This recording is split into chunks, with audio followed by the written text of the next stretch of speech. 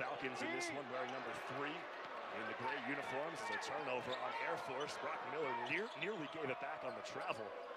The touch pass inside, and Keita with the slam off the assist from Justin B. Saw Nimi Keita able to catch the basketball and finish with that strength. That's why he's an NBA prospect. And one. Ryan Swan, the second foul on Nimi Keita. Question is, which bench squad is going to step up? Both of these teams with 2 on the shot clock now. A.J. Walker heaving the 3. It goes in.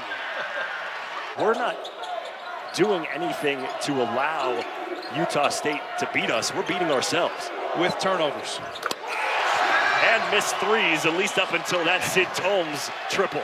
The other way, the reverse layup not there for Chris Joyce. Loose ball, Joyce tracks it down. Oh, love that hustle. Now Joyce for 3. How about it? Oh, here it is right here. Look at the hustle, falling out of bounds. Walker to Joyce, wide open 3-point shot. Nothing but net. This time it's Scotty inside. Keita pops it out, but right to Sid Tomes. And Air Force has the lead for the first time since the opening minute of this ball game. Lavelle Scotty misses this. Watch Ryan Swan just to the right, gets a piece of it. Oh no, you know what? He fought for it. Keita knocked it out to Sid Tomes, and that's the best shot in basketball.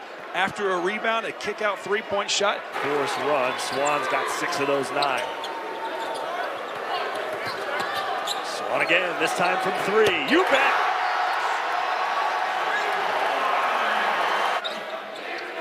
Back-to-back 3s for Utah State. As Van Solen flies high.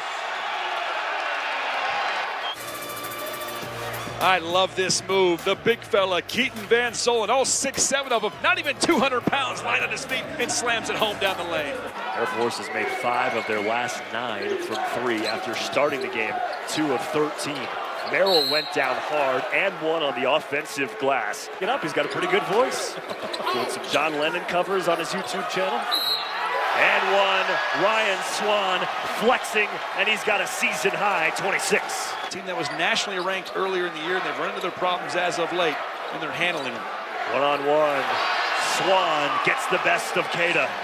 See what their potential is. They hang with the number 7 team in the country, and then they follow it up here on the road against Air Force. And all credit to Air Force for their performance in this game. These kids have been up since 6 a.m., first day of classes.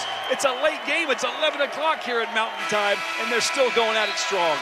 Largest defeat of the season for Utah State. They lose by 19 on the road to the Air Force Falcons.